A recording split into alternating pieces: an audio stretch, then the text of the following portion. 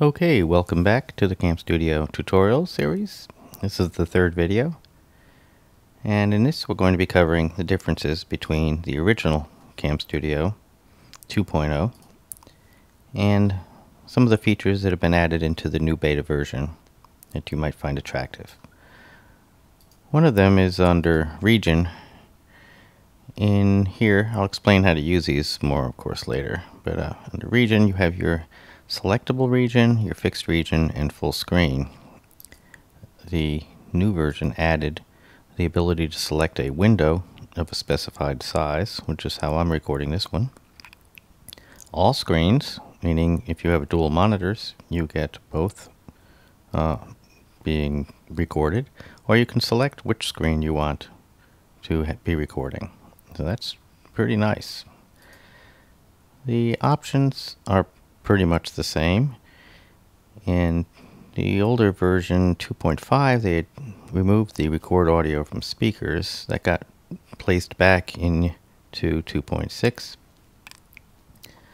So this now has that, even though it's a little bit wonky. It doesn't always work on all operating systems and all configurations. You just have to give it a try and see if it works for you. I'll be showing you a really great workaround that uses the record audio from microphone setting, but a different audio options setup for the audio options from microphone that allows you to record from speakers, meaning you get to hear, say your music player output. You can have that mixed with microphone input and things like that. So anyway, most of the other features are the same as you find in here. There's just several optimizations that have been made. However, in the tools, you did just have the screen and video annotations, but now you not only have those, but you also have several very cool effects. The ability to add a system timestamp, an X-Note timestamp, which is has to do with timing games, timing races, and things like that. You can add a caption and a watermark to any position on your page, and they will stay there throughout the video.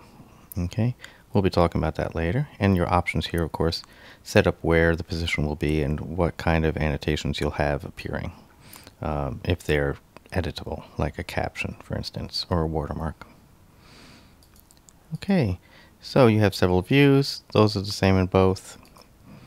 I guess the most exciting parts about this update for me was definitely having the window, since I mostly record in fixed window sizes and record programs, and having these various effects as a nice add-on. We'll cover those in later videos. Okay, so let's see what other kinds of changes were added that I might have left out. Okay, so you have recording, region by window. Oh yes, the left and right mouse button now have visual feedback that's different. So if I click my right button, I can get a different color. I'll turn that on in a moment so you see what that's about. Multi-language support is possible. Recording audio from speakers. It says removed here. That was 2.5. It's actually put back in, so ignore that one. Recording for a preset amount of time is a nice feature. That's been added. That's right here under options. Automatically stop recording. As you can see, I can tell it to stop here under 10 minutes, which is 600 seconds. And I've still got a long ways to go. Here's my time lapse. Let's see what else. Oh yes, as I mentioned, the new effects. System timestamp, the caption, and the watermark capabilities. Also, the SWF producer, which makes flash files, has had some nice features added to it. And the bug that had existed in 2.5 and 2.0, well, these have been fixed. That's right, it was fixed in 2.5. So it's still fixed in 2.6. It says the outstanding stuff. We still do not have native Vista compatibility, but there's a workaround using XP compatibility mode and a few other things.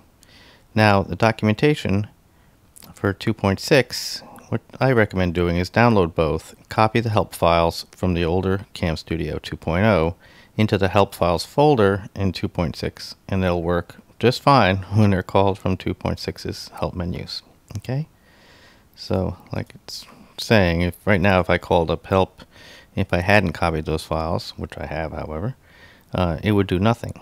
However, just copy the files from this one folder over to this one, and you will have the help files be callable from there. Alright, so that covers some of the differences.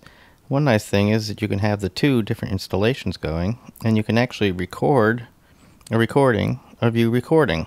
So you can have both of these running at the same time, which I'll actually be doing in order to be showing you some of the features that are going on in here in terms of settings. But one thing that's quite notable about this is that it can be running, and I can show you settings and stuff.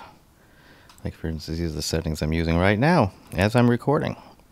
So it can record itself, its dialogues and stuff, which is really quite handy. So both of them have this capability.